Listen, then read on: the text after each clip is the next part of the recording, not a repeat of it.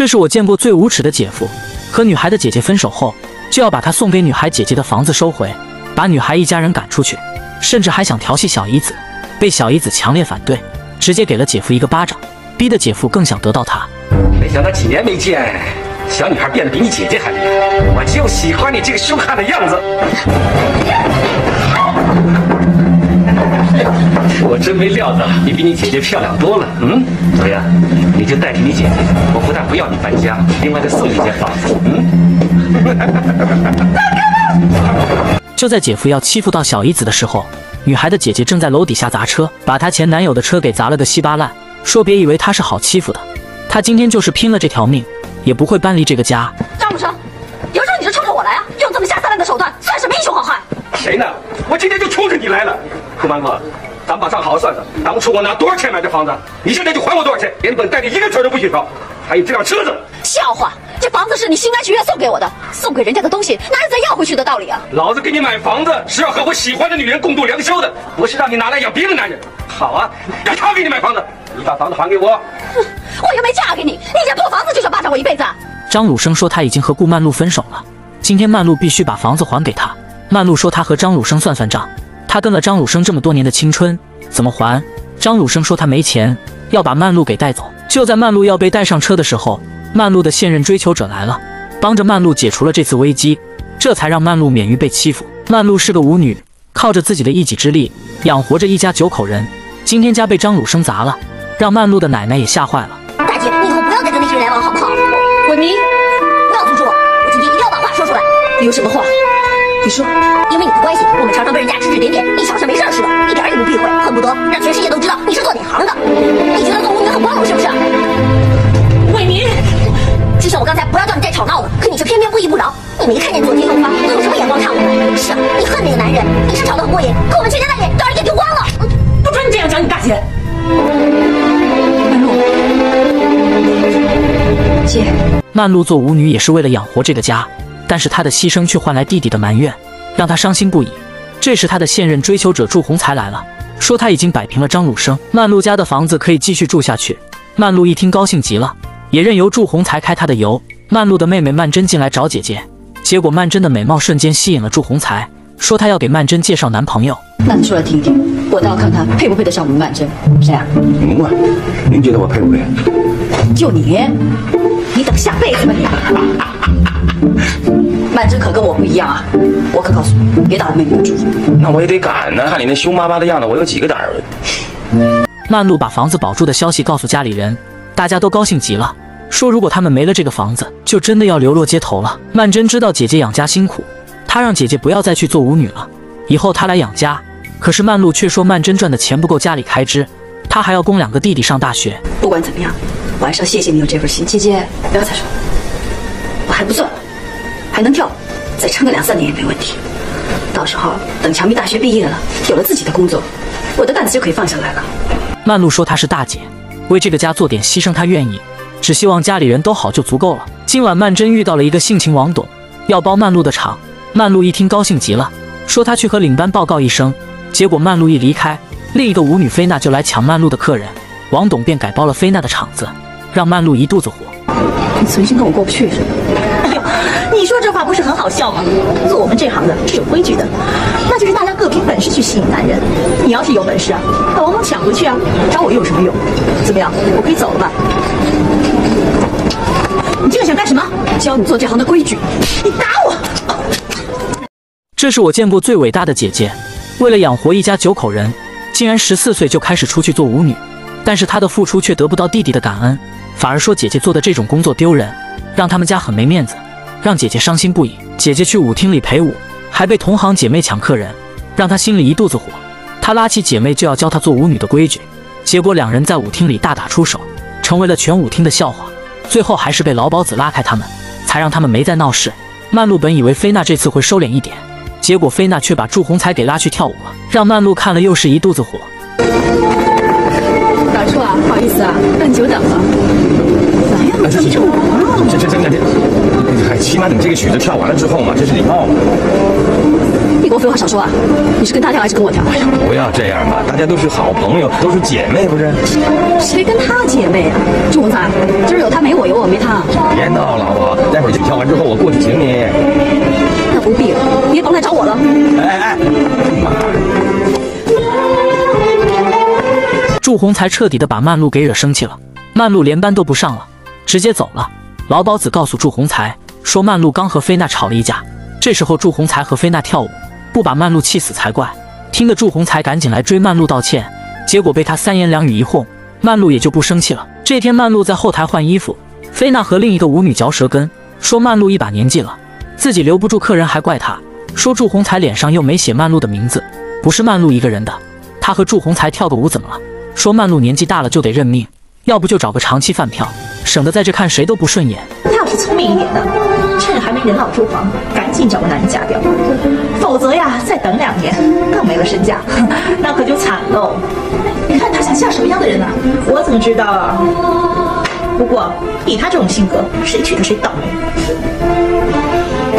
你们以后啊，大可不必那么费心了。因为我要结婚了。结婚？不知道对方是什么人，我们好像从来都没有听你提起过。就是常来跑我场的那个祝先生。祝鸿才。哎，菲娜，你昨天不是还跟他跳过舞吗？他没告诉你啊？哎呦，你瞧我这个脑子，他昨天晚上才跟我求婚的，怎么可能今天就告诉外人呢？啊，那恭喜你了，李璐姐。好说好说，不过这次啊，他忽然向我求婚，我最感激的人就是菲娜。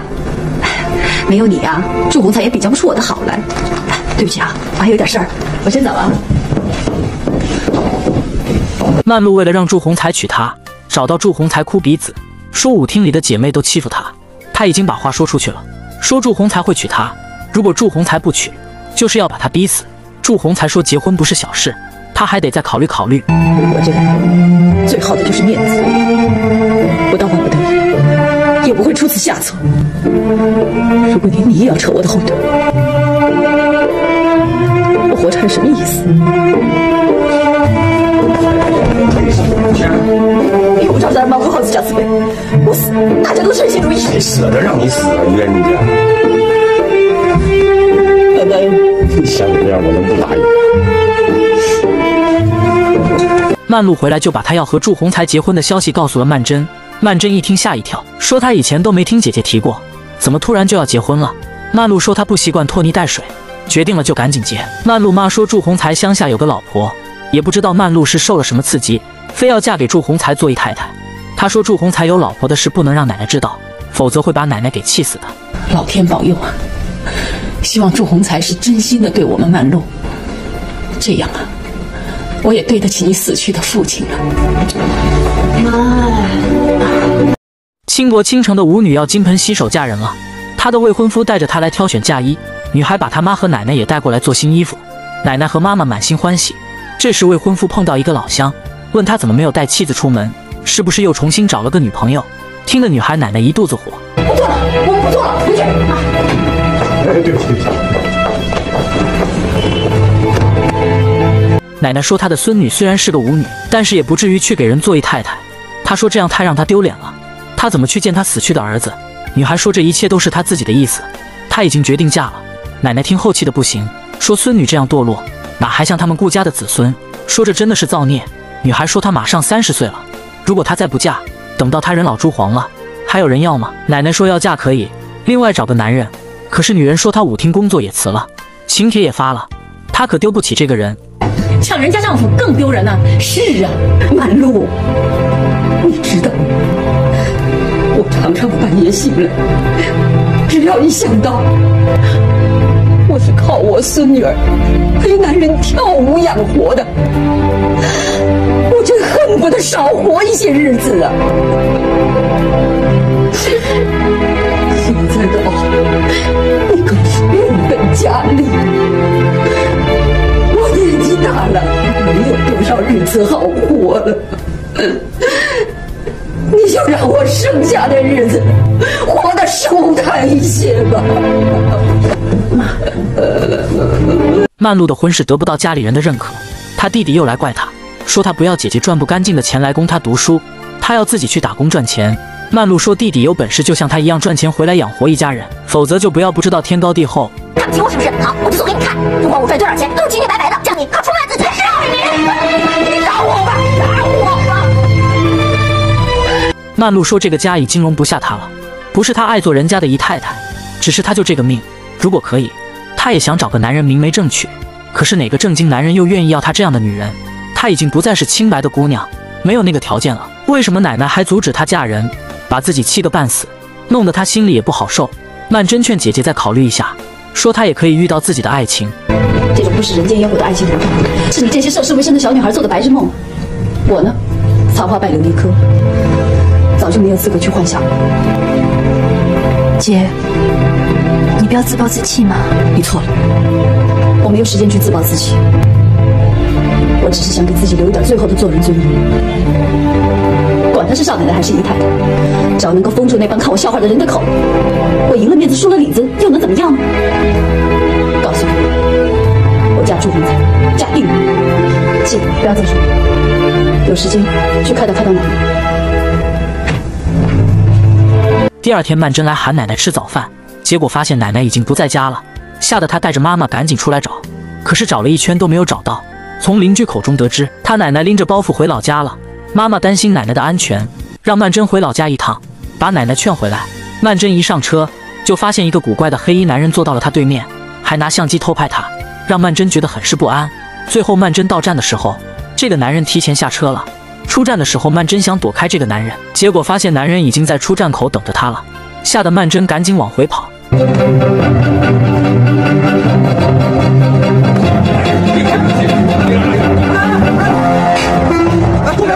我告诉你，如果干我的事，我跟你说。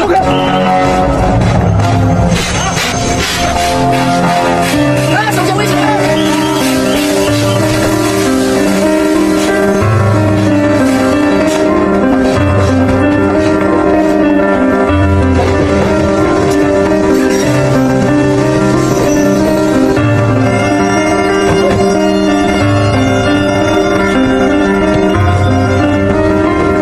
年轻漂亮的舞女打算从良嫁给一个有妇之夫做姨太太，可是她的奶奶却不答应，说她孙女再不济也不能嫁给别人做姨太太，把孙女的未婚夫给赶了出去。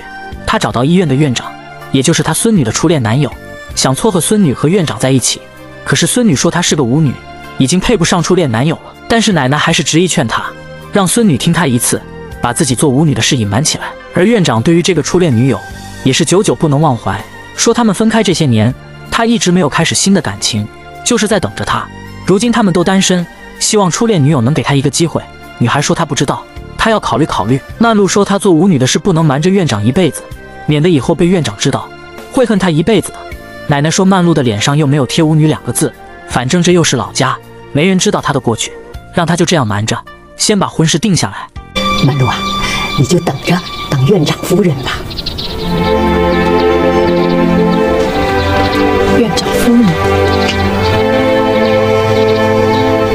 我有那个命。外婆，曼璐，一起。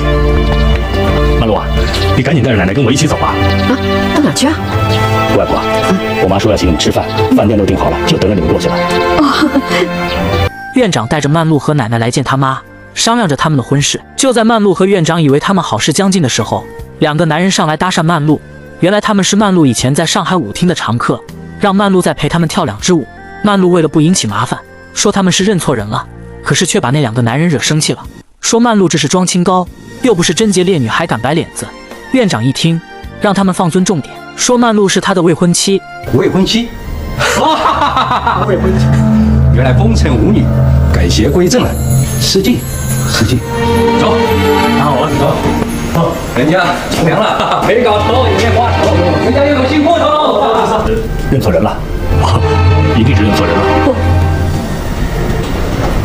他们没有认错人。伯母，我想我们的婚事就不用再谈了。曼璐，曼璐，曼璐，让他去。曼璐彻底被伤透了，舞女这个头衔已经刻在了她的骨子里。她崩溃地在河边大喊，说只要她跳到河里去，才能洗干净她做过舞女这件事，就没有人嫌弃她脏了。说完，她就跳了下去，想要寻死。吓得奶奶赶紧在岸上大喊，说曼璐不要让他白发人送黑发人。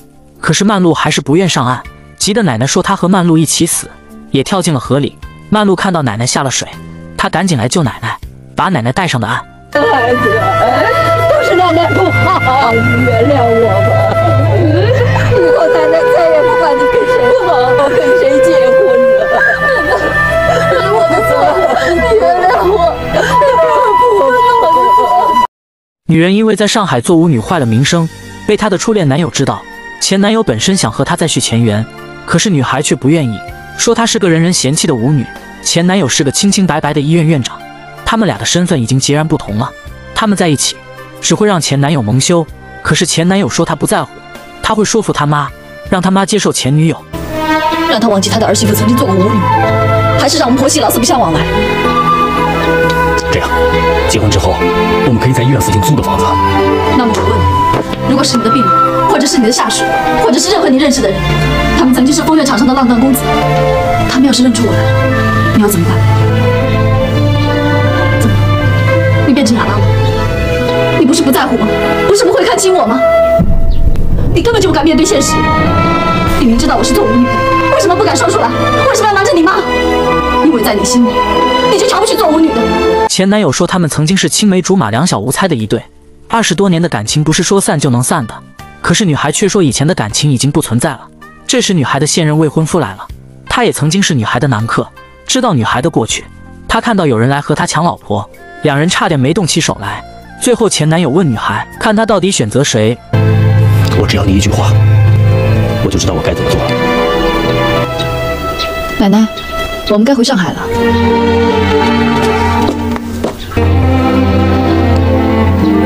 曼璐回上海的路上，她看到河边站着前男友在伤心。她其实也想过回正常的日子，只可惜她已经配不上前男友了。曼桢在厂里上班，新交了一个男朋友叫沈世军。他们下班回家的时候被一个男的拦下，说是祝红才派他来接曼桢的。曼桢的姐姐出了点意外，让曼桢赶紧过去。曼桢一听，想都没想就上了那人的车。结果曼桢来了之后才发现这是个骗局，原来是曼璐的前男友张鲁生把她骗过来的。上次张鲁生去要回房子没成功，所以他还想继续报复曼璐姐妹。他把曼桢抓来就是想引曼璐上钩。曼璐陪着奶奶从老家回来，他还不知道曼桢被绑架的事，还和祝鸿才在规划着他们的婚事。问祝鸿才最近买股票的钱赚回来没有，赚了钱他们就能风风光光的办婚礼了。这时祝鸿才扑通跪到曼璐面前，说他买股票的钱都亏了，还欠了钱，想让曼璐借钱给他回本，不然他怕要吃官司了。祝鸿才，我当你是真心喜欢我的，难怪我奶奶怎么骂你，你都忍了，还保证送我回上海。原来你是别有用心，从头至尾你都惦着我的钱。曼璐，何必把话说得这么难听啊？人们，我今天要不是山穷水尽走投无路，我不可能向你开口。开口也没有用，我没有钱。曼璐说她嫁给祝鸿才本来就没图钱，现在祝鸿才还来撬她的老底，想都别想，把祝鸿才给赶了出去，说事情没解决之前让祝鸿才别来找他。世军想看曼桢有没有回家，跑到顾家来看，结果因为曼璐心情不好，把世军给轰了出去。不一会，丫鬟送进来一封信，里面都是偷拍曼桢的照片，说曼璐想见妹妹，就去找她。张鲁生，王八蛋，我跟你拼了！前姐夫把小姨子骗到家里，只因看上了小姨子的美貌。小姨子知道前姐夫的那点心思，拿起一双筷子就威胁前姐夫，说如果前姐夫敢再碰她一下，她马上死在他面前，让前姐夫不信可以试试。逼得前姐夫只好作罢。很快女孩的姐姐也找了过来，问前男友是什么意思，有本事冲他来，干嘛绑架他妹妹？张鲁生说想要把曼璐引过来，不用点手段怎么行？他说只要曼璐把欠他的5万块大洋还了，他马上就把曼桢给放了。曼璐说张鲁生不要信口开河，他什么时候欠了张鲁生5万块？这是什么？上面的签字你不会说看不懂的。这句上的钱我2年前就还了，怎么这句还会在你这儿？是吗？你这张鲁生，你够卑鄙的！我跟你在一起的时候，你就想着将来要怎么对付我，连这张借据你都想着办着偷回去，算是人吗你？没办法，谁叫你曼璐朝三暮四的呢？我早就防着你会变心，幸好我有这张借据，不然的话，我早就是人财两空了。我告诉你们，你费尽心机也没有用，老娘我没钱。我派人到银行查过你的存款，正好有这么多钱，你爽爽快快的把钱还了，曼桢可以马上走人，否则就让他来抵你所欠的这5万块现大洋。你敢？今天到了这一步，我有什么不敢的？张鲁生上次没有从曼璐的手里把房子要回去，这次他又想来讹曼璐一笔钱，拿着曼桢要挟曼璐。曼璐为了救妹妹，只好答应把5万块给张鲁生。就在他们要去拿钱的时候，祝鸿才带人冲了进来，想把曼桢、曼璐救出去。可是张鲁生的手下却挟持了曼桢，说如果祝鸿才想救出这2姐妹，就帮曼璐把5万块大洋还了。祝鸿才故意说他想看看欠条，然后拿过欠条就往嘴里塞。张鲁生赶紧来撬祝鸿才的嘴。这时张鲁生的手下直接给了祝鸿才一刀，杀了祝鸿才之后，他们赶紧逃了。曼璐看到祝鸿才为了他被刺伤，吓得他们赶紧把祝鸿才送到医院抢救。祝大哥是来急救，不会有事的，你不要想太多了。我怎么能不想？我下半辈子还指望着他，他就偏向我不管了。曼桢，连同我说，只要他能好起来，我愿意为他做任何事，我不会小气了，不会自私了，我会尽我的能力帮他。你相信我吗？你相信我？我信，我信。经过医生的抢救，祝鸿才的命是保住了，休息几天就可以出院。曼桢从医院回来，世军一直在他家门口等着他，因为他担心曼桢出事。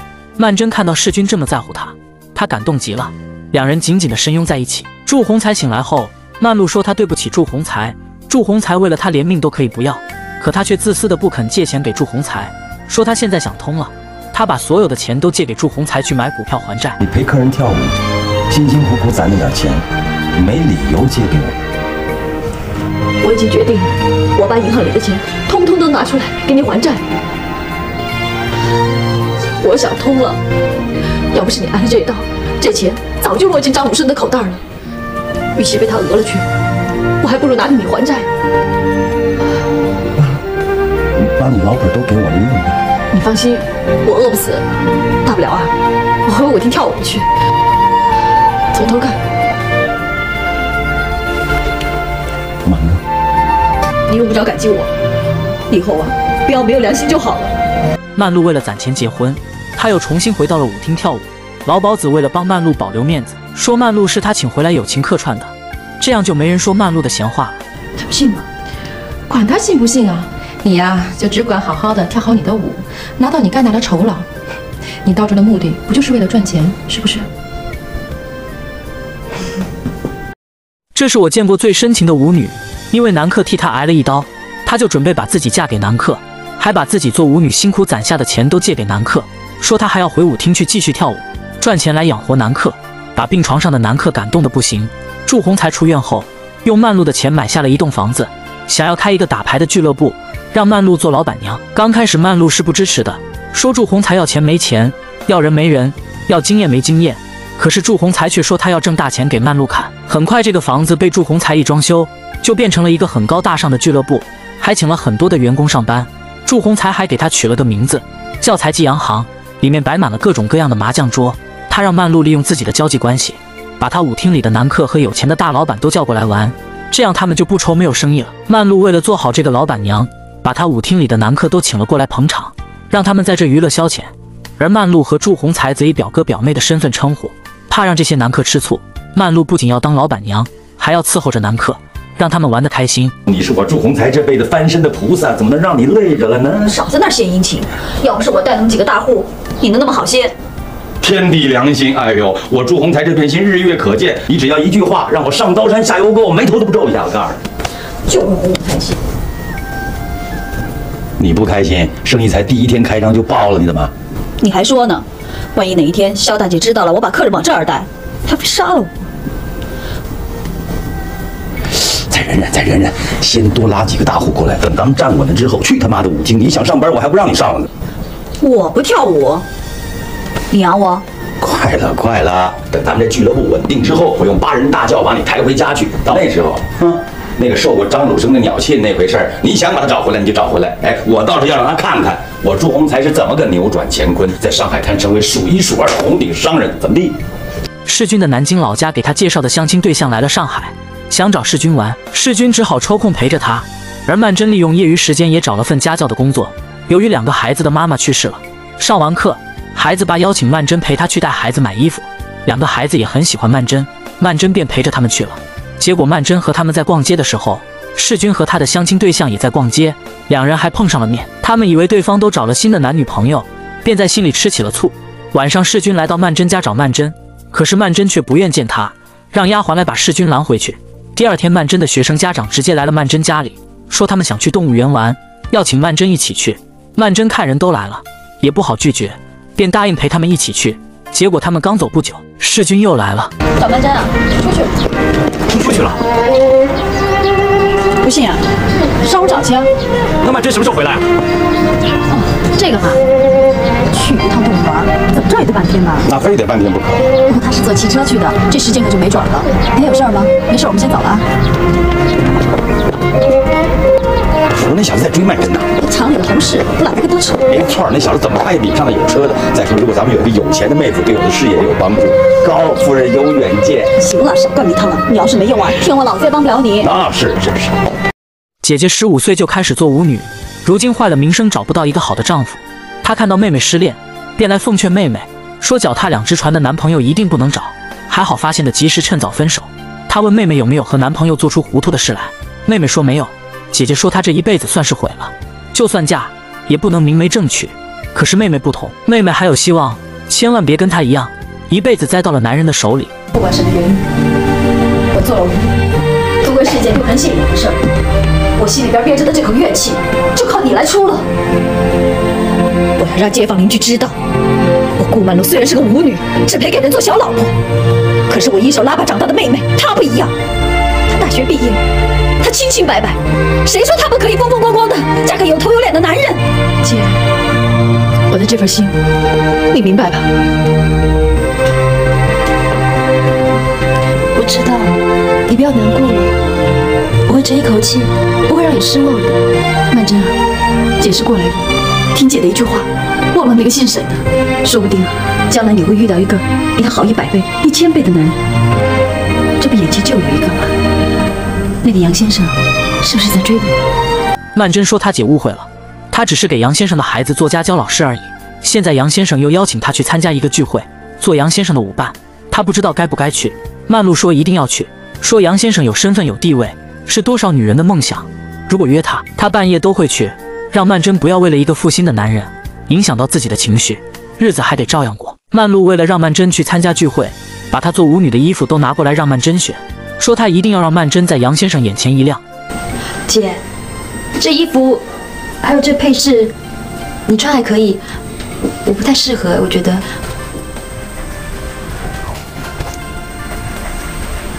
我这是怎么了我？你去的是上流场所，不比得我们舞厅是个不入流的地方。我还让你穿我的衣服，我真是愣往自己脸上贴金，不识相。姐，你别这么想嘛。你的衣服不是不好看，是穿到我身上我就浑身别扭，手都不知道摆哪里，我路都不会走了。你饶了我吧。行了行了行了。二小姐，这个是杨总让他的司机送过来给你的。阿宝，你怎么可以自作主张把东西给收下了呢？杨先生给曼桢送来了衣服和鞋子，曼璐说这简直是给曼桢量身定做的。可是最后曼桢还是穿了自己的衣服去，把杨先生送的衣服鞋子还给了他。参加完聚会，杨先生还给曼桢送了一块手表，说是当做今年曼桢的生日礼物，让曼桢无法拒绝。曼璐给祝鸿才带过来打牌的男客，因为输了钱而突发心脏病，被紧急送往了医院抢救，最后把男客的家属给请来了。因为男客还没醒过来，所以他欠祝鸿才洋行的钱也没能还上。我走干什么？欠咱们那大笔钱总要有交代的。哎，你没看见人家老婆在那儿？再说了，人又没死，你还怕他跑了不成？现在都张口要钱，你显得咱们太无情无义了吧？哎，那可不是一笔小数目字啊！咱们又不是开钱庄的，你起码在欠条上给我签个字啊！你会不会做生意啊？有点人情味好不好？我相信等沈老板好了，不但会还钱，而且还会再来。我看他们也不像会耍赖的样子。祝鸿才生怕上次的男客欠钱不还，他找了几个手下让他们去医院要钱，结果当着男客老婆的面让他下不来台。本来男客想说过几天还钱，让曼璐给通融，可是要债的说曼璐和洋行没关系，今天这钱他必须还，气得男客直言这是上了曼璐的单了。我们不是说好的吗？这事交给我来办，为什么不先问过我就派人去要钱？哎呀，这欠债还钱是天经地义的事儿，我们既然已经办妥了，何必再麻烦你呢？你要搞清楚啊！沈老板是我舞厅里的客人，人家是大老板。不是你那些下三滥不入流的朋友。你这样做简直太侮辱人了，这要是传出去，以后谁还敢上这儿来？我这生意好得很，我不在乎他1、2个客人。哎，你居然说出这种话来！你不要脸，我还要面子，还要做人。像你这样过河拆桥，迟早会关门大吉。呸！你咒我关门呢？朱洪才，得意了，生意做稳了是不是？好，有本事你做你的生意，往后别想让我再介绍任何一个客人给你。祝鸿才和曼璐闹翻了，他为了继续给洋行拉顾客，来到舞厅找到曼璐的死对头菲娜，说他要让菲娜做洋行的老板娘，只要菲娜给他洋行拉客过去，到时候还给菲娜抽成。菲娜一听便说他一定把事办好。曼璐得知祝鸿才和菲娜好上了，气得他在家里喝得烂醉。曼桢，你是我们家的大小贵姓，你是金枝玉叶，你可千万不能糟蹋自己啊！姐姐我是残花败柳，只能被人糟蹋。这是我见过最傻的舞女，因为相信南柯的花言巧语，把自己跳舞多年攒的钱都给南柯投资开了洋行。如今洋行的生意好了，南柯就开始不把她放在眼里，还找别的女人约会，把舞女气得够呛。她伤心的喝得烂醉，告诉自己的妹妹，找男人一定要找一个爱她的，千万不要找她爱的，否则就会被男人利用，利用完了就把她一脚给踹了。到头来痛苦的只有她自己，说她也想找一个爱自己的男人，可惜她是个舞女，没有那个资本了。她不是大学生，不是清白之身，只能任由南柯糟蹋。就为了这个家，身不由己。就为了这个家，我生不如死。姐，我求求你别说了，对不起，都是我不好，我应该早一点分担家计，就不让你受尽委屈了。对不起。曼璐因为生气，好久都没有理祝鸿才。结果舞厅的老鸨子打电话告诉他，说他再不去挽回祝鸿才，就要被菲娜给抢走了。到时候曼璐只会落得人财两空。曼璐一听就来到洋行查岗，结果发现菲娜在这充当老板娘的角色，陪着客人打牌，把曼璐气得够呛。曼璐问祝鸿才是什么意思，明知道他和菲娜是死对头，还偏偏要去招惹菲娜。祝鸿才解释说菲娜是给他带客人过来，可是曼璐却不答应，说今天有菲娜就没他。合着你今儿存心来找茬的？我就是来找茬的，怎么样？你简直不可理喻，我懒得理你。祝鸿才，我告诉你，就有他没我，有我没他。好，你有种！这个女人放着好日子不过，疯了吗？曼璐窝了一肚子火回来，曼桢来喊她去吃饭，结果她却犯起了孕吐。她一猜就觉得不对劲，怀疑是有了。果然她到医院检查，已经怀孕1个月了。曼璐说她不想要这个孩子，想打掉，可是医生却说曼璐已经留过2个孩子了，如果再留，怕影响以后怀孕，让曼璐再考虑考虑。祝鸿才因为得罪了曼璐，提着烧鸡来和曼璐道歉，结果曼璐不在家，曼桢接待的他，劝他对姐姐好一点，他们的婚事也应该早点办，给他姐姐一个交代。祝鸿才说曼桢怎么说他就怎么办，他听二妹的。这时曼璐也回来了，祝鸿才扑通跪到地上向曼璐求婚，让曼璐嫁给他，说他知道曼璐受委屈了。曼璐一听就感动了，知道你就要做爸爸了。你说什么？我有了，我正想跟你说孩子的事儿，没想到你会向我求婚，一下子所有的问题都解决了。没想到，我意外呀！没想到结婚生子居然可以一次就包办了。包办，真难听，你就不能说的文雅点？哎呦，就是这么点学问，你就别再折腾我了吧！那我们上楼去，把这个消息告诉给妈和奶奶。好嘞。结婚啊？哎呀，曼璐啊，好久不提这事儿了，怎么？这事还用提吗？结婚早该结了，害得我呀，邻居问我的时候，我都没话说，这下被堵住他们的嘴了。我要做外婆了，我要当太婆了。咱们是双喜临门呢。姐，恭喜你，二妹，姐。年轻漂亮的舞女怀上了南柯的孩子，南柯便承诺要娶她为妻，还用舞女给他投资赚的钱买了一栋洋房，请了一大批佣人，要让舞女过上好日子。很快迎来了他们的婚礼。虽然男人这是娶舞女做一太太，但是婚礼的场面还是很热闹的。结果男人一结完婚，就开始和舞女的同事搭讪，把花心的一面瞬间就暴露了。结完婚，曼璐为了防止祝鸿才出去沾花惹草，不准他出门，可是祝鸿才却要以生意为由出去赚大钱。曼璐说别以为他不知道，祝鸿才一出去就是找菲娜约会，让他不要忘了自己是有家室的人。祝鸿才让曼璐不要给脸不要脸，他好歹娶了曼璐，让她做了祝太太，曼璐就应该安分守己在家待着，别一天到晚管东管西，让大家日子都不好过。你还知道这是你家呀？你就不要3更半夜的才回来。打从结婚到现在，你就安分了1个礼拜，你有把我这个祝太太放在眼里吗？你还要怎么样你？给你吃好的穿好的，出门坐汽车，回家住别墅，有几个女人能过得上这种日子？要知足啊！我可以不要这些，你就不能留在家里多陪陪我？啊，可说了实话了你就想把我拴死在这个家里头，就看不得我出去闯事业去。对不起，老子现在不吃你这一套。你现在说话还摸着良心？我要是不想你成功，我会把我所有的积蓄都拿出来帮你还债，让你东山再起。别他妈老提这种人情，你烦不烦你？那你想想看，你今天这些谁给你的？是我祝鸿才知恩图报，饮水思源，我没什么地方对不起你的啊！你在外边乱来，就是对不起我。祝鸿才提起帽子就要出去，曼璐堵住门不让，结果祝鸿才一把将曼璐推倒在地上，让曼璐气得不行，说祝鸿才出去了就别再回来，还让佣人去找锁匠来，把大门的锁换了，没有他的吩咐，不准给老爷开门进来。听到大厅在放音乐，曼璐又气得把唱片都给砸了，结果这一动怒，她肚子就开始痛得不行，赶紧打电话让他妈陪她去医院。经过医生的诊断，曼璐的孩子没有保住，因为多次流产，曼璐以后怀孩子的机会也很渺茫了。曼璐得知这个结果，伤心的不行，他妈劝她想开点，以后再努力还是可以有孩子的。可是曼璐说祝鸿才现在都不碰她了，她怎么还能有孩子？曼璐小产完回来，他妈劝她不要和祝鸿才吵架，曼璐说是祝鸿才惹她的，是她先在外面有了女人。没有证据的事情别下疑心。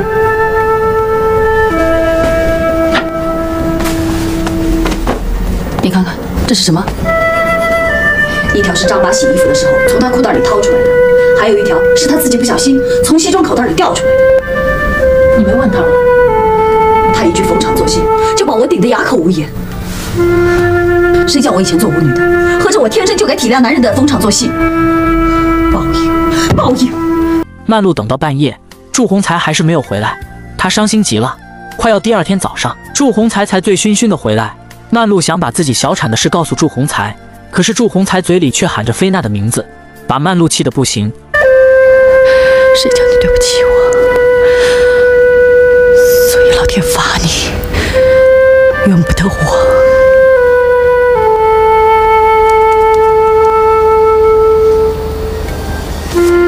世钧和曼桢和好后，他想向曼桢求婚，可是曼桢却说他的家庭负担太重，他不想拖累世钧，等到他们都有能力的时候，他们再结婚。你是我认识的人当中最不自私的一个，就是因为这样，你说的全都对。不知道为什么，我开始有点恨你了。恨我什么？恨你为什么不答应马上嫁给我？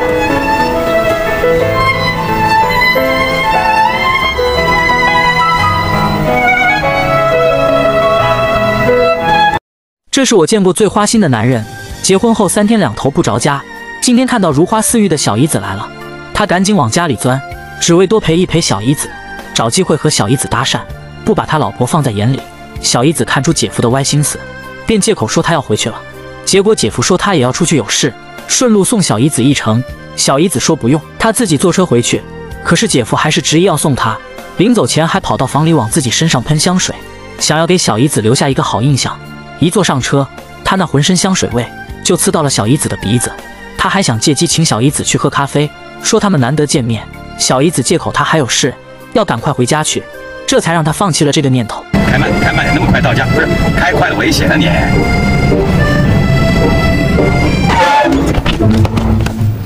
哎，小曹，你怎么回事？你这么开车，你再这样炒你鱿鱼！老板，对不起。祝鸿才这一路上是想方设法的来开曼桢的油，连抱过曼桢的手都要闻一闻。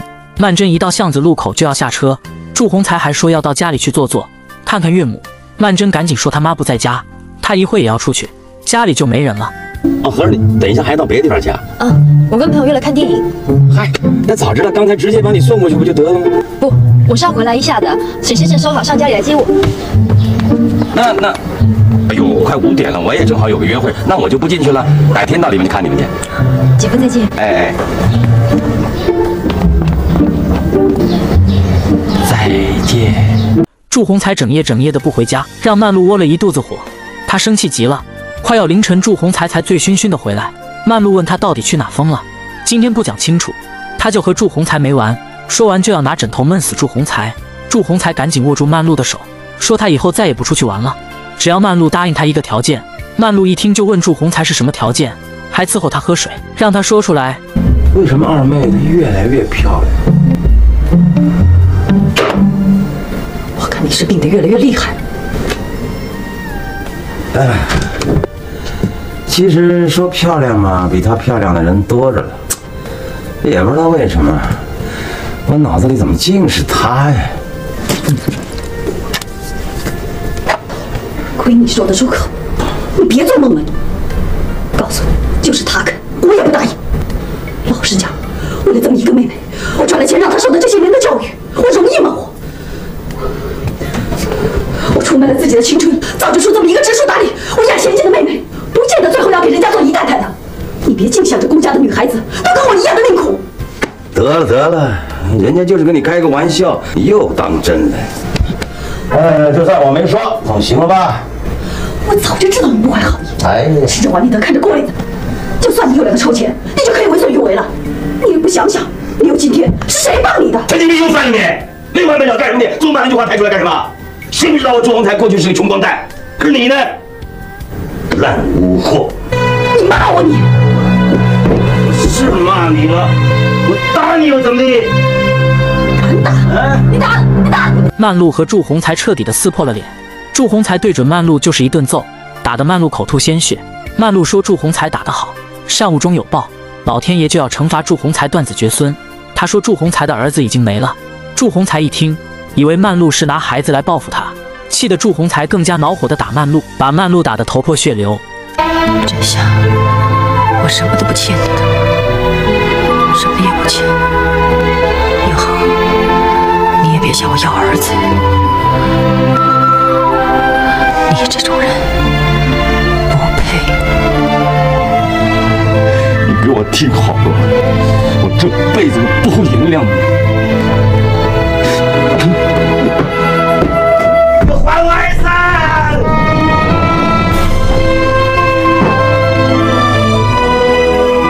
这是我见过最可怜的舞女，把自己跳舞多年攒下的钱给丈夫做生意，如今丈夫发达了，却在外面沾花惹草，对她拳脚相加。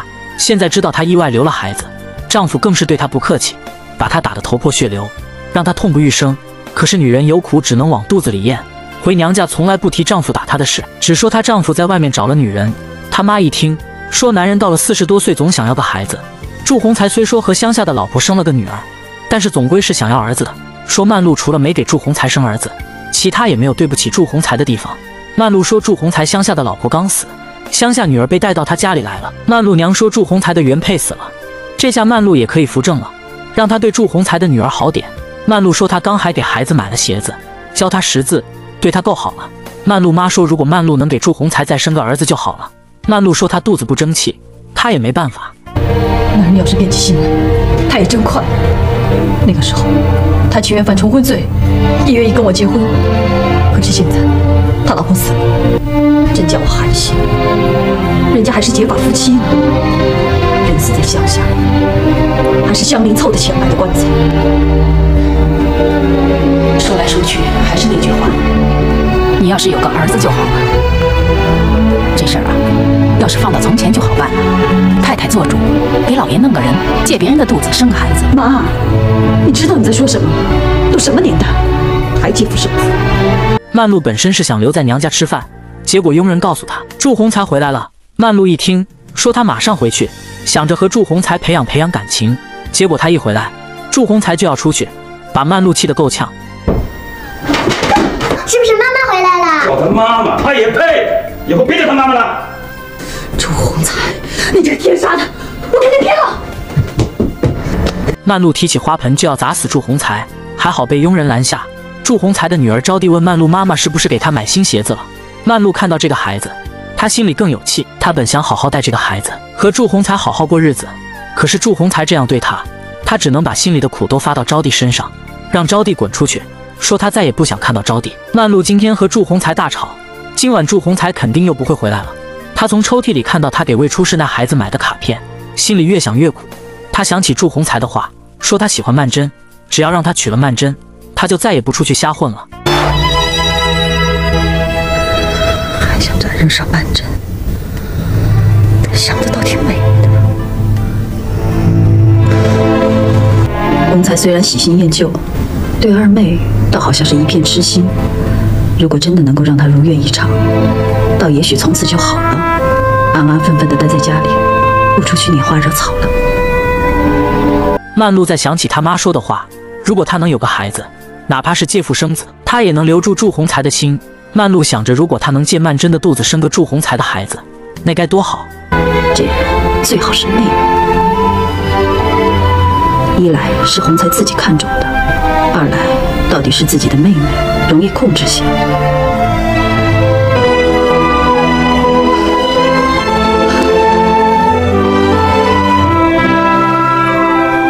我还说鸿才神经病，我都快成了神经病了。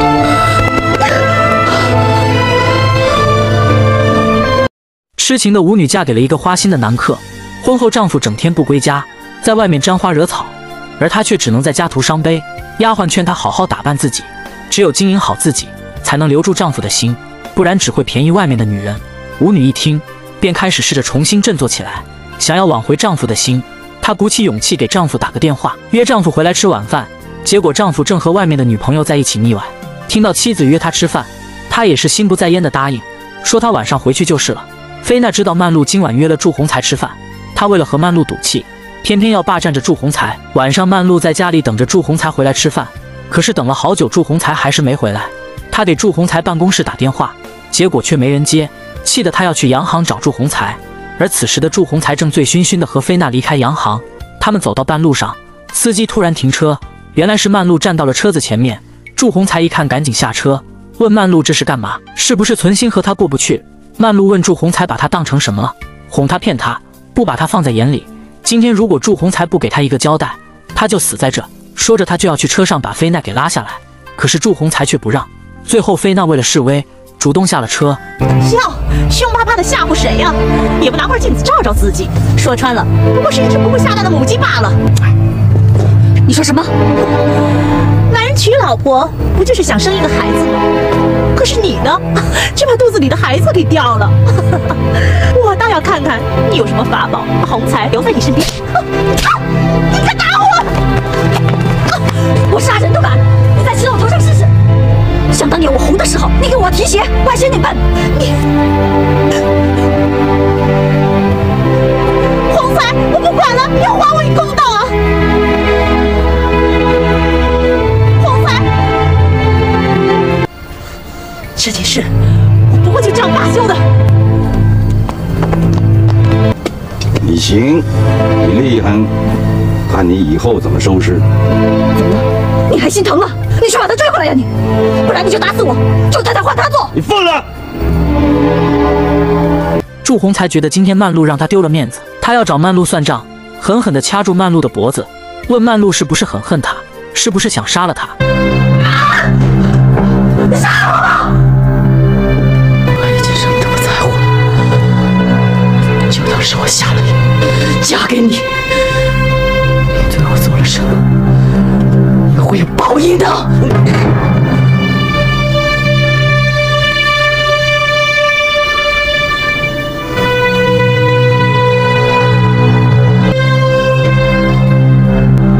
你懂报应，你最懂报应。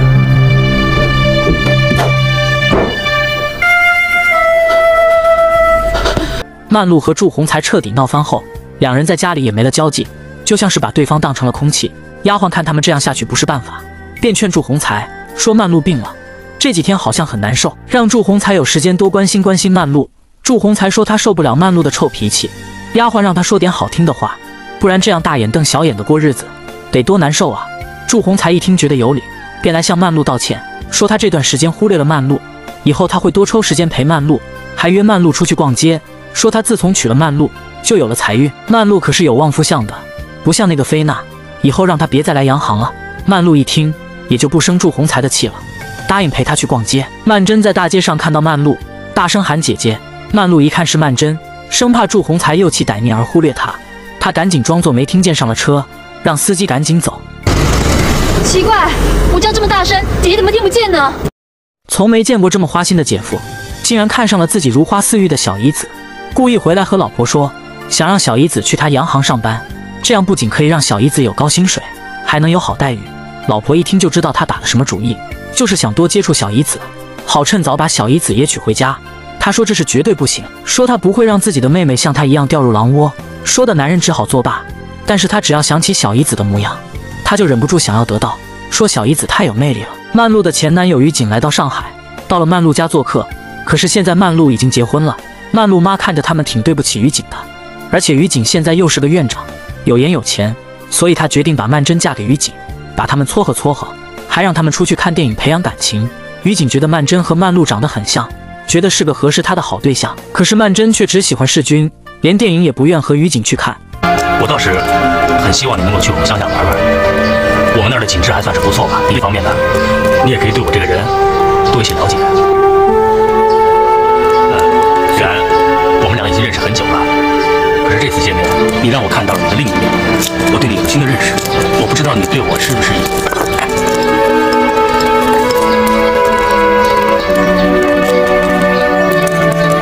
你是不是觉得我这个人是不是太冒失了？我怎么能够对你说出这样的话来呢？可是我实在也是出于不得已呀，我又不能经常来上海，以后我想我们见面的机会会很少的。今天是曼桢的弟弟伟明学校演出的日子，曼桢来到学校给弟弟捧场。就在他们进校门的时候，被祝鸿才看到。祝鸿才一看到曼桢，马上两眼放光，跑下来要和曼桢一起看演出，还说看完演出要请伟明、曼桢去吃蛋糕。伟明一听高兴极了，赶紧拉着姐姐姐夫进去。而此时曼璐也回了家，回来找曼桢，可是他妈却说曼桢不在家。于景这几天来他们家做客，正住在曼璐的屋子里。曼璐一听，赶紧整理自己，想去楼下见一见前男友于景。世钧来顾家找曼桢，可是顾家人却不怎么待见他，说曼桢出去了。世钧便坐在这里等，结果却听到了顾家人的谈话。要不然曼桢嫁给玉景多好啊！你想想，如果真是这样啊，她也不用那么累了。你奶奶想到乡下去，也就称心了。我们两家呀，就并成一家了，本来就是亲戚，这样啊，就亲上加亲了。世钧听到这个话，只好失落的回去。曼桢妈说，真希望世钧听到她说的话，放过曼桢，让曼桢得到自己的幸福。不过妈，你也不要太自以为是。玉景我很了解，他未必会那么想。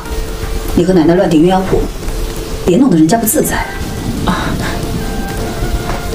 看完演出，祝鸿才请曼桢和伟明吃蛋糕。他说想让曼桢去他洋行上班，薪水给双倍也不辛苦。可是曼桢却一口回绝，说她习惯了现在的生活，不想改变，让姐夫收回好意。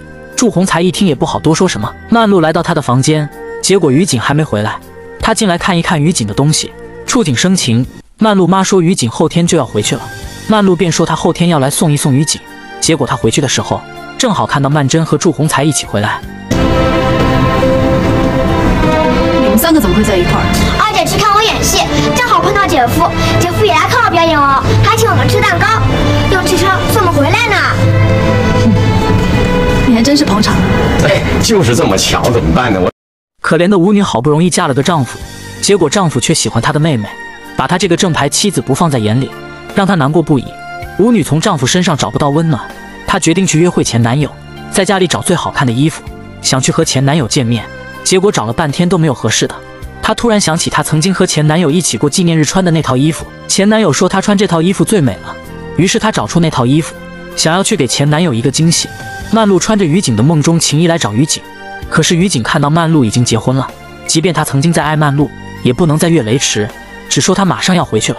曼璐说他妈想把曼桢介绍给于景，但是他知道于景不是一个容易忘情的人，而且这个房子里处处都是他的影子，于景不可能忘记他的。都是过去的事了，还对他干什么？哦，对了，我听说你找到了很好的归宿，我真替你高兴。他们告诉你的，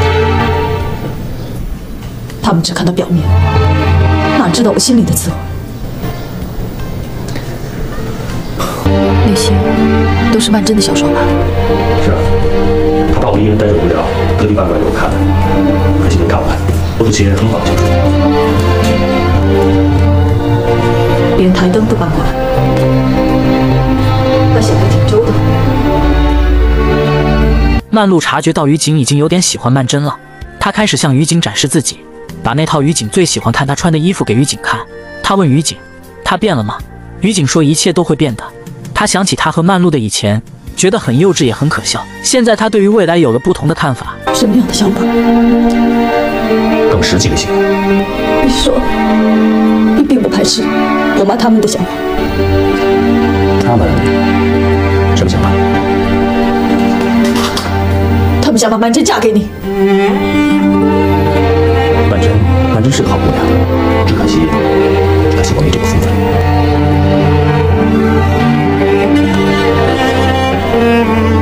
玉景，曼璐本想和于景旧情复燃，结果被他妈打断，而于景也刻意的和曼璐保持着距离，没有给曼璐任何机会。曼璐看到于景的心也被曼桢抢走了，她伤心的蹲到地上痛哭。你看，我劝你，你不听，见面有什么好的？还不是突然伤心吗？好了，别难过了，这样也好。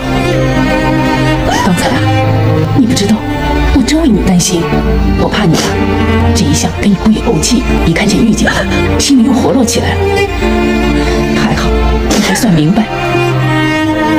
曼璐伤心的回来，佣人想关心她，结果被她给赶了出去。接着她把旗袍换下来撕碎，用剪刀剪，用牙齿咬，整个人都快要崩溃了。曼桢，你怎么可以抢走玉姐？你怎么可以抢走我的男人？我连姐姐这一点仅存的回忆都给糟蹋了，变成了一堆锥心刺气，连抱都不能抱。你知道我有多痛心？你不懂吗？我就靠这么仅存的一点点的回忆过活了。你好残忍！你心里、手里，你还要想着一个？你比我有本事啊你！为什么当初你不下来做舞女？为什么是我？是我！曼桢本来和世钧谈恋爱谈得火热，结果世钧的南京老家打电话过来，说是钧爸病了，让世钧赶紧回去一趟。世钧便和曼桢来道别，说他会很快回来，让曼桢照顾好自己。结果世钧一回来，他爸就让他留下来别走了，说他现在身体不好，家里的生意没人管，让世钧帮他管理生意。而世钧不敢让他爸再生气，只好答应先留下来。那他和曼桢的爱情之路还能维持下去吗？可怜的舞女因为婚前留过几个难磕的孩子，导致现在婚后无法再怀孕。尽管她再怎么努力，医生给她的结论都是一样，以后都不能生了。她听到这个消息犹如晴天霹雳，一个人失落地走在大马路上，伤心不已，只怪老天对她太不公平。丫鬟给她找来偏方，想让她再试试，可是心灰意冷的她不愿再喝药了，说她反正不能生了，喝药也只是给自己增加痛苦。而她现在这样的狼狈，丈夫却在外面沾花惹草，不回来陪她安慰她，让她觉得自己就是个弃妇。祝鸿才在谈生意的时候又碰到了曼璐的前男友张鲁生，两人三言两语就开骂。张鲁生说祝鸿才这一辈子也吃不上4个菜，他不要的女人，祝鸿才娶回去当宝贝，就冲这一点，祝鸿才就矮他一截。祝鸿才一听就和张鲁生大打出手。晚上曼璐在家里等着祝鸿才回来，说祝鸿才整天不着家，为什么不死在外面？祝鸿才说他就要在外面跳舞喝酒找女人，总比每天回来面对曼璐这个苦瓜脸强。说他怎么这么倒霉，娶了曼璐这么个神理神经的女人。我知道你为什么泄气，因为我没帮你把曼桢弄到手，对不对？所以你恨我，你讨厌我。你这个人呢，你每天摆个臭脸让我怎么喜欢你？我怎么不讨厌你啊？我会摆着这张臭脸，也是你造成的。你是怎么待我的？我还算是你的太太吗？太太，一个能生个一儿半女的那种人叫太太，你有吗？自个儿肚子不争气，你别老怪别人。我还在想呢，你根本就是假怀孕，讹我跟你结婚。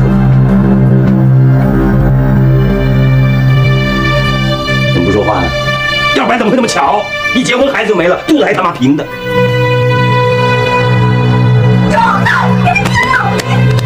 祝鸿才说曼璐是张鲁生扔掉的女人，他还娶回来供着，让曼璐知足吧。说如果曼璐再孵不出个蛋来，他就和外面的女人去生，让曼璐好自为之。曼璐听到祝鸿才这话，气得差点没吐血。世军在南京待了一段时间，他想回上海去看看曼桢。由于世军的家教很严格，绝对不能让他家里知道曼桢的姐姐是个舞女，所以他希望曼桢暂时和曼璐不要来往，他们家也不要住这了。他担心他家里人来打听曼桢的家庭情况，说先瞒过这一阵，等他们结婚了再说。他还给钱给曼桢搬家，可是曼桢却觉得世军这是看不起他们家，说他姐姐已经为这个家牺牲太多了，他不能自私的连姐姐都不认。如果是这样，他宁愿不要这段爱情，省得被看不起。为了你姐姐，我们永远分开吗？我明白。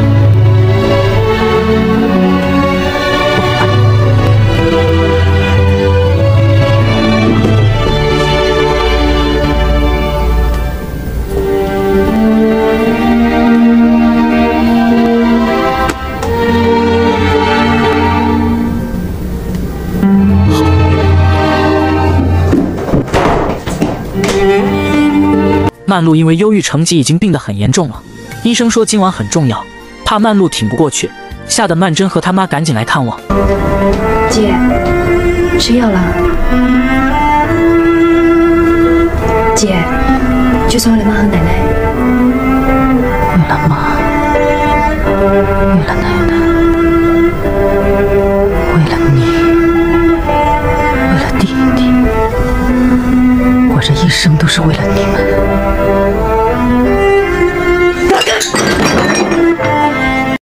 这是我见过最坏的姐姐，竟然装病把妹妹骗到她家里来，只因为她丈夫喜欢妹妹，她为了丈夫能对她好一点，想到这个计谋，把妹妹送给丈夫。妹妹晚上睡不着，来到书房找书看，结果看了一会就睡着了。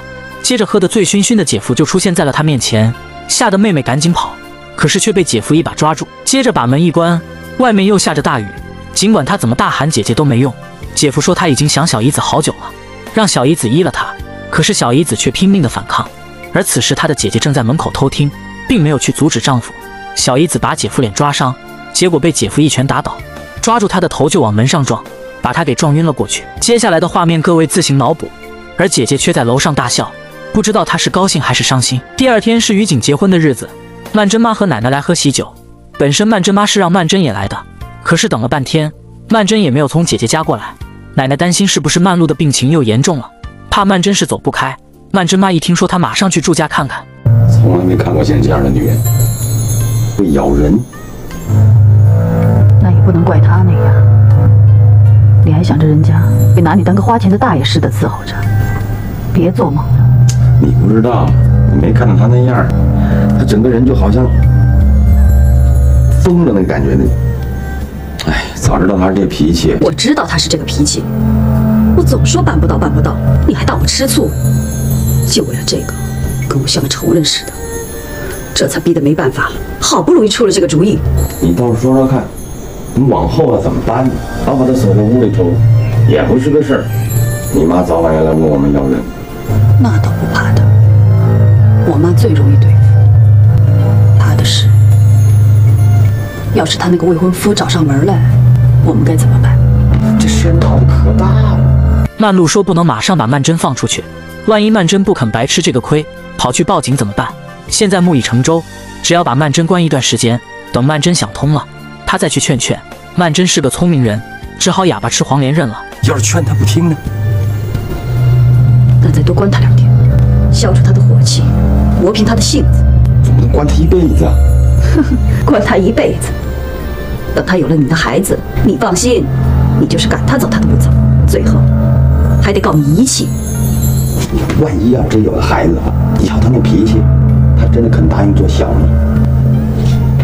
他不肯，我让他呀，总行了吧？你这什么话呢？你这我这第一个我就不答应，那我正打算要慢慢的补偿你，像你这么贤惠的太太哪儿找去？我当然好好孝敬孝敬你。好了好了，少唬我了，以后少给我点气受就行。大小姐，大小姐，太太来了。知道了，下去吧。曼璐料到他妈会来，让祝鸿才赶紧躲起来，这里留给他来应付。曼璐赶紧卸妆，把自己伪装成病人的样子，继续躺到床上。他妈来问曼桢去哪了，曼璐也不想瞒着他妈，说昨晚祝鸿才喝得烂醉回来，跑到了曼桢的房里，把曼桢给欺负了，都怪他病得昏昏沉沉的，让祝鸿才占了曼桢的便宜。天哪，作孽呀！这怎么行的？你二妹，她可是有人家的人啊！我的姑奶奶呀，这下可疼死我了！祝鸿才，他怎么能这样呢？你二妹她还是个黄花大闺女呀！祝鸿才他人呢？他有什么交代？他总要有个说法吧？你二妹不能白白的给他糟蹋了！我找他拼命去！他答应和二妹正式结婚。正式结婚？那你呢？我跟他又不是正式的，这不成，没这个理。曼璐为了安抚他妈，说她愿意让曼桢做祝鸿才的正室，说都是她的错，不该生这个病。如果不让曼桢做正室，她哪还有脸见曼桢？他妈想去看看曼桢，曼璐却不让，说曼桢正在闹脾气，让她好好安静2天，到时候她再去劝劝，说只要曼桢肯了，他们就把婚事给办起来。他妈说本身她想来喊曼桢去喝于景的喜酒，没想到却遇见这档子事。他要结婚了，就是今天，我刚刚就是去吃他的喜酒。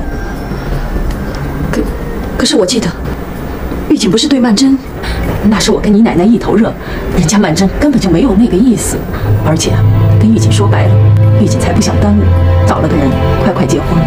你们为什么不早点告诉我？从没见过这么可怕的姐姐，误以为妹妹抢走了她的前男友，竟然想要对妹妹实施报复。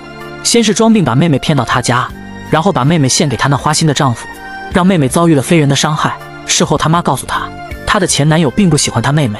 今天正是她前男友结婚的日子，娶了另外一个女人。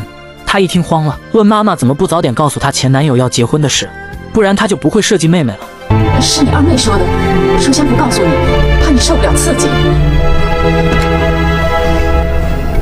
二妹，真的是这么说的？是呀，我骗你干嘛？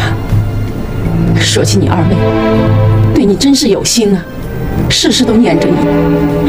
家里有谁敢说你2句不好听的，她第一个为你不平。一说你身体不舒服，就马上想去看你。家里有什么好吃的，她也总是惦记着你。我还笑她，说曼璐现在是有钱人家的少奶奶，哪还想吃这个啊？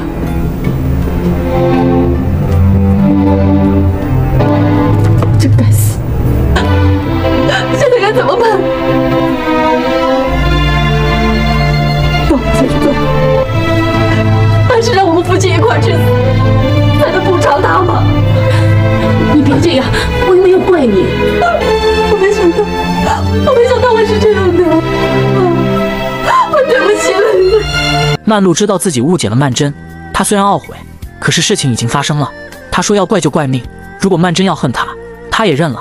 他妈让曼璐别多想，说曼桢早晚有一天会原谅她的。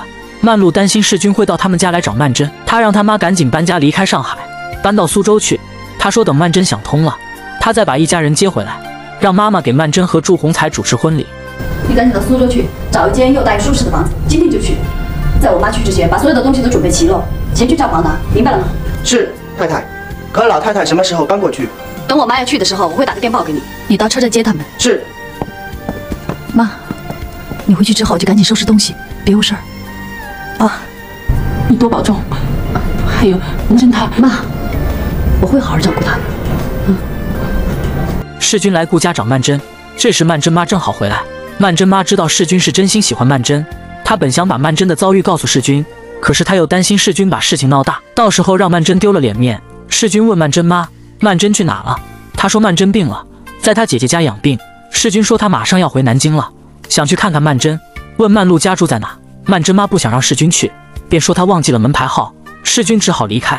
但是世君察觉到曼桢妈今天有点不对劲，便来到居委会查曼璐家的地址，找到后他就来到了住家敲门。大小姐，沈先生来了，他说他要见二小姐。这愣头青来的还真快。大小姐，要不要让他进来？不行，绝对不能让他进来。去告诉门房，就说二小姐不在这儿，知道了吗？啊！门房有了曼璐的指令，便说曼桢不在这，就没有再理会世君。世君又敲门说他找曼璐，门房说曼璐病了，不方便见客。没办法，世君只好离开。曼璐告诉下人，以后凡是找二小姐的，一律说不在，让大家都机灵点。二小姐在这养病，千万不能让她跑了出去，也不准大家乱嚼舌头。为了封住大家的嘴，曼璐还给大家发了赏钱。他好像是生病了，病了，一定是给冻的。那扇窗子被他砸破了，风直往里灌，这天凉，吹了一天一夜，自然也就吹病了。得给他挪间屋子，我去看看他。曼璐进来看曼桢，曼桢一看到姐姐今天精神焕发，根本不像昨天病怏怏要死的样子，于是她就怀疑到这是姐姐和祝红才给她设的局。脸怎么那么红啊？该不是发烧了吧？放我的嘴！马上放我的嘴！不算了，别给猫咬了。二妹，这不是赌气的事，我也气啊！我怎么不气呢？你放我出去！我也给他打闹了。不过那有什么用呢？你还真能把他怎么样吗？只要你肯原谅他，他以后一定会好好的补偿你的。反正他对你是绝对不会变心。你回去告诉楚红才，他要是敢过来的话，我会杀了他！你都干了件什么事情？